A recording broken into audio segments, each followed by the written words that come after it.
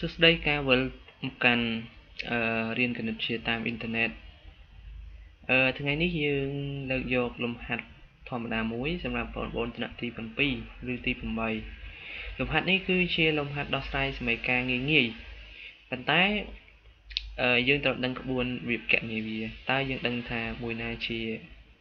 អថេមួយណាជាតម្លៃលេខអញ្ចឹងដូចនៅក្នុងលំហាត់នេះគឺដោះស្រាយសមីការ 3x ដក 2 ស្មើ 2x បូក 2013 អញ្ចឹងលំហាត់នេះអថេដែលយើងត្រូវរកគឺតម្លៃ x ណា x តើ x មានតម្លៃស្មើប៉ុន្មានដើម្បីឲ្យអង្គទី1ចេញលទ្ធផលមកស្មើនឹងអង្គទី2អញ្ចឹងរបៀបគណនាលំហាត់នេះគឺយើងត្រូវលើកតួដែលមានអញ្ញត្តិទៅមួយដុំតួដែលជាលេខទៅមួយដុំឬក៏យើងនិយាយថាតួដែលមានអញ្ញត្តិយើងលើកអង្គទី1តួដែលគ្មានអញ្ញត្តិឬជាលេខនេះយើងលើកទៅអង្គទី2អញ្ចឹង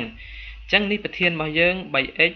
ដក 2 ស្មើ 2x បូក 2013 ដើម្បីដោះស្រាយលំហាត់នេះយើងត្រូវលើកអង្គណាដែលមានអញ្ញត្តិដូចគ្នាមកអង្គទី1អញ្ចឹងដូចនេះអង្គទី2មានអញ្ញត្តិ 2x អញ្ចឹងយើងត្រូវលើក2x នេះ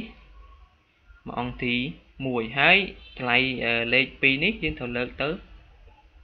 អង្គទី2វិញអញ្ចឹងក្រោយពីយើងលើកទៅយើងនឹងបានលទ្ធផលដូចនេះអញ្ចឹងមានថា 2x នេះយើងលើកពីអង្គទី2មកចូលអង្គទី1ហើយតម្លៃលេខ2នេះលើកពីអង្គទី1នេះមកចូល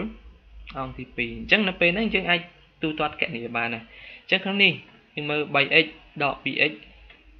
លទ្ធផលចេញមកអីគេគឺ x ហើយ2013បូក2ចេញមកប៉ុន្មាន2015អញ្ចឹងក្រោយពីយើងទូទាត់អង្គទី1និងអង្គទី2ទៅយើងនឹងបានលទ្ធផលដូចខាងក្រោមនេះមានន័យថា 3x ដក 2x ស្មើនឹង x ណា2013បូក2វាចេញមក2015អញ្ចឹងចម្លើយរបស់យើងគឺ x ស្មើនឹង2015លំហាត់នេះងាយសម្រាប់បងប្អូនថ្នាក់ទី7អញ្ចឹងយើងត្រូវចងចាំថាយើងត្រូវផ្ដុំអថេដូចគ្នា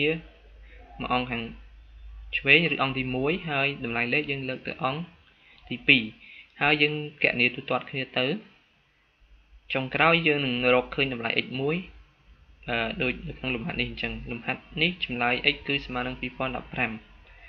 អញ្ចឹងសង្ឃឹមថាការដោះស្រាយនេះនឹងជាពន្លឺមួយសម្រាប់បងប្អូនដែលរៀនថ្នាក់ទី7